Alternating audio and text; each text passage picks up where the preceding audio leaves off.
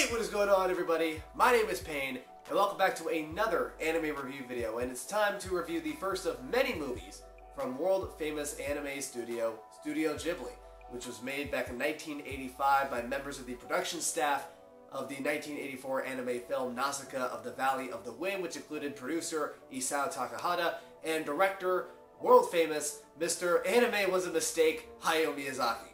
And even though this movie was made before Studio Ghibli's founding, there were some people who considered that movie to be a Ghibli movie, and I was actually originally going to be reviewing Nausicaa of the Valley of the Wind. I actually might be doing that very soon. But considering that G-Kids was screening this movie that I'm going to be reviewing over the weekend, I thought I'd just start with this one, the official first Studio Ghibli movie. Here is the one, the only, Castle in the Sky. Castle in the Sky, also known as Laputa Castle in the Sky, is an action-adventure anime film that was directed and written by Hayao Miyazaki, produced by Isao Takahata, and was made by Studio Ghibli. It was released in Japan on August 2nd, 1986, dubbed by Streamline Pictures in 1989, and was re-released and redubbed by Disney on April 15th, 2003. It was 124 minutes or 2 hours and 4 minutes long. The movie is set in a steep... The movie follows the pair as they aim for the legendary island of Laputa while also being chased by air pirates who are searching for the island for its treasure, and the government whose leader has a hidden secret related to the island. As always, with a movie like this comes its fair share of stories behind it, from the fact that Laputa came from Jonathan Swift's Gulliver's Travels, even the movie references the book, to later discovering that Miyazaki ended up reusing a concept that he made for Toho Animation 10 years prior, that ended up turning into the movie Nadia, Secret of the Blue Water that Studio Gainax ended up making, to many references of biblical and Hindu culture. But my favorite inspiration out of the entire movie was from a trip to Wales that Miyazaki took a couple of years prior to making the film that inspired the architecture and the setting of the movie. While he was in Wales, he witnessed the UK miners' strike of 1984-1985, where basically what it was that the miners were protesting against the UK Parliament to prevent the coal mines from closing down. And in a couple of interviews later in his career, Miyazaki talked about how much he admired the miners for fighting for their jobs and how he wanted to reflect their strength in Castle in the Sky. As for its reception after it was released, it had its fair amount of influence on Japanese culture, from influencing, again, the Gainax series Nadia, The Secret of Blue Water, the Final Fantasy video game series, among many, many more video games, and many Disney and Pixar movies, such as Atlantis, The Lost Empire, and a couple recent ones, such as WALL-E and Up. But my favorite impact that this movie had came actually more recent than that. It made social media history in 2013 when fans of the movie tweeted the word "balse" at the exact same time that it was said in the movie. Now, for people who don't know what the word "balse" is, it's said in a very important part of the movie towards the end. I'm not going to spoil it for anyone who wants to see the movie, but to sum it up, it was ridiculous.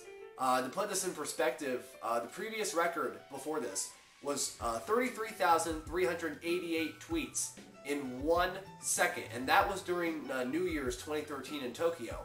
But during the point of the movie when balse is said, that number went up to 143,199 times, destroying the last record. Now, Twitter's Japanese branch was ready for this, as Castle in the Sky is aired annually in Japan, so people can plan this in advance on Twitter in what is known as the Balse Festival. As during this time in 2011, Castle in the Sky watchers had the old record for the most tweets in a second with 11,349, and not only that, but it was also seen as a way for Twitter to check their own capacity and manage the strengths of their servers, not only in Japan, but also in the United States and around the world.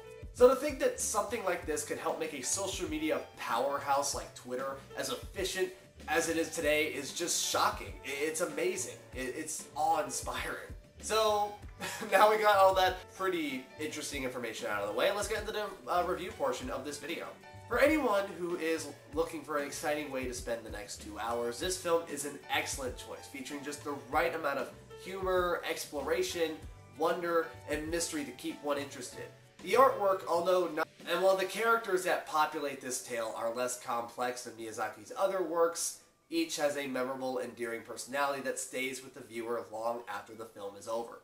Anime fans have often compared this movie to again, for the third time, Gainax's sci-fi adventure film, Nadia, The Secret of the Blue Water. As again, Miyazaki helped create the story for that one as well. Where both differ in their execution, Nadia, although charming for the most part, suffered from taking a wrong turn at its midway point, devolving into cartoonish nonsense which all but distracted the viewer from the main plot, even though it did have a strong ending. Castle in the Sky, on the other hand, remains consistently entertaining and focused for its 2-hour running time, and is all the better for it. While the film's epic tone is sometimes broken up by some cartoonish moments, it's never to the point that it detracts from the film. While purists will the leads aren't the strongest voices in the dub. The voice actor for Pazu sounds significantly more mature than his character, while the voice actress for Shida speaks with an odd accent that fluctuates at times. That, in this case, a problem which actually works in favor of the character. And with that said, both do good jobs overall and provide a fairly believable chemistry throughout. Another reason to check out the dub is for the aforementioned rescore by Joe Hisaishi. There are some instances where filling in some critically silent scenes from the original Japanese sub is a bit distracting, but the overall reworking is fantastic and in many ways improves from the original. And here in the dub, Hisaishi displays his musical versatility and genius for matching music to visuals. The script adaptation borders on the loose side at times. There's quite a bit of extra lines and or commentary, some of which are precisely funny or overdone depending on how you look at it. But aside from at least one debatable alteration, the overall characters, story, and spirit remain fairly faithful to the original. And on the whole, there is little point comparing the Disney version to the original language track, as each puts their own stamp on the legendary masterpiece, and frankly, I like them both. Either way though, you can't go wrong with Castle in the Sky. It's one of Miyazaki's all-time greatest films, and I highly recommend it. I really do. And as you can guess, I'm going to give Castle in the Sky perfect 10 out of 10. Thank you guys for watching my Castle in the Sky review video. If you like this video and want to see me review more Studio Ghibli movies, you can hit the like button down below. If you want to see more anime review videos in the near future, you can hit the subscribe button either on the screen or down below. Or if you want to see some more anime review videos that I made in the past, there's going to be some on the screen in the description or down on my channel down below. And with that, my name is Payne. I'll see you in the next video.